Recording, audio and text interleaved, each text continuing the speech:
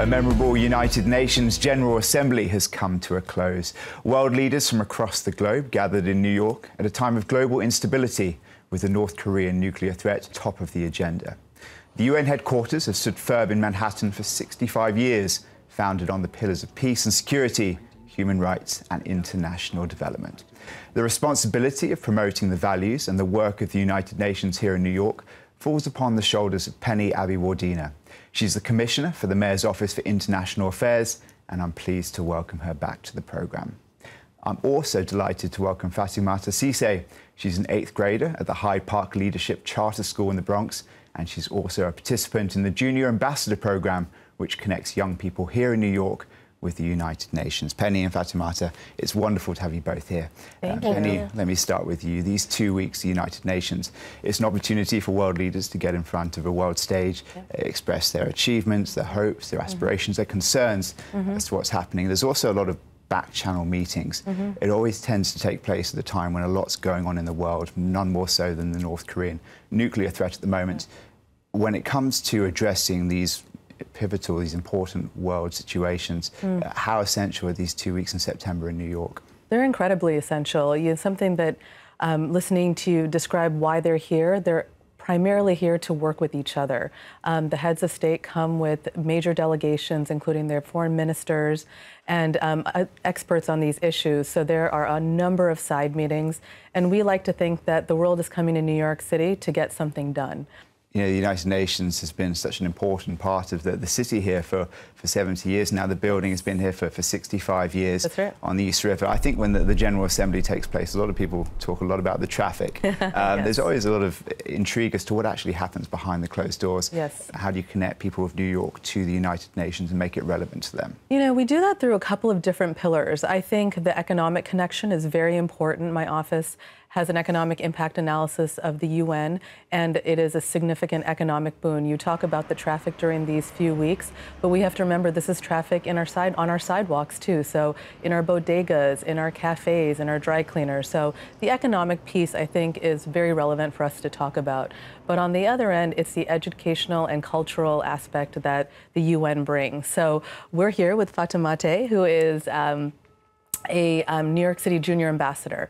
And one of the core sort of goals that the mayor and I wanted when we were thinking about what we were going to do with this office is how do we get every New Yorker to find value in having the UN here?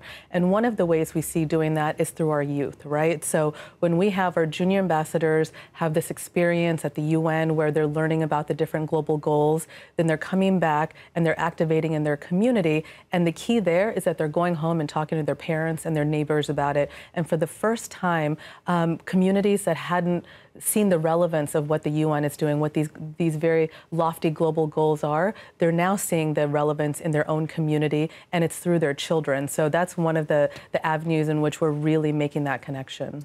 So Fatimata, you're part of the NYC Junior Ambassador Programme. Why did you want to get involved? What was it about the United Nations that attracted you? At first, I really didn't know about the United Nations. I heard about it, and when my teacher told us that our school has been selected to be in the Junior Ambassadors Program, and she explained to us what it's about, I really wanted to join, and because I really wanted to spread the word about why we need global peace, why everybody needs to help each other, how everybody needs to be equal in this world because we only have one Earth, and we really need help in preserving it because we really humans are taking a lot from the earth and not giving anything back. So I really want to tell everybody how important the earth is and how important it is for us to all work together. That's brilliant. You mentioned the word preservation there. You're working on one of the 17 Sustainable Development Goals. It's called Life Below Water. Tell me a little bit about what that is. Yeah, so Sustainable Development Goal, or SDG number 14, Life Below Water, is mainly about the oceans and marine life. And I feel like the fact that 94% of life on Earth is aquatic really should get into our minds that we really need to help the ocean. Many countries around the world, like island countries, a lot of their people rely on the ocean and fishing for the economy and to survive. So without that, they won't have anything.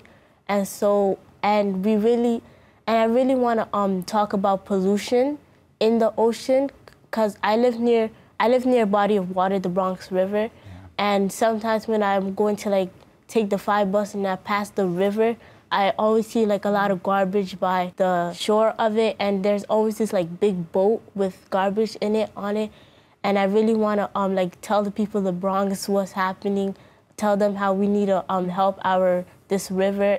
So here's Penny, someone who's taken an issue very local in a community, the South Bronx River, and clearly has a huge passion for it and has applied it to the greater UN goals, which I guess is everything. It's about looking at the issues here in New York and then applying it to the United Nations. What we are looking to do is encourage all 7th grade educators. We want all educators in the 7th grade to think about how they can integrate one of the Sustainable Development Goals in their curriculum. They apply to this program, and when they're selected, there's this incredible opportunity to get a curated tour of the UN, get a briefing from an expert, whether it's in climate action, water management, human rights, and then we send a diplomat, one of the senior diplomats, into the school system, into the classroom, so that the young people can see what do diplomats do? What are these people doing at the UN?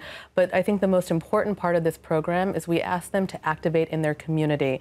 And what she said that was so powerful is, why did they choose water? She lives next to the Bronx River, and she is seeing what is happening in our communities, and that kind of activation is honestly what I think is what I'm looking forward to in the future. Brilliant. And I want to give you the last word. You had a chance to visit the United Nations this week. If you had to pick 2 or 3 words to describe your experience, what you thought of those hallowed halls there at the United Nations, what would you go for? I will go for amazing. Yeah. And I feel like even though we're young, we also see what's happening in our world, and we also want to make a change. And a lot of people came to support Peace Day, and I really feel like it was amazing to be there. Brilliant. The applications for the Junior Ambassador Programme is now open. We will put all the information up online for our viewers if they have children who want to apply for it. Yes. In the meantime, Penny, thank you so much for joining us for your work. And Fatimata, it's a real pleasure to meet you. Congratulations on all your work and being placed onto the Ambassador Programme. Clearly, you're engaging in some wonderful work. And thank you for joining us. Thank you.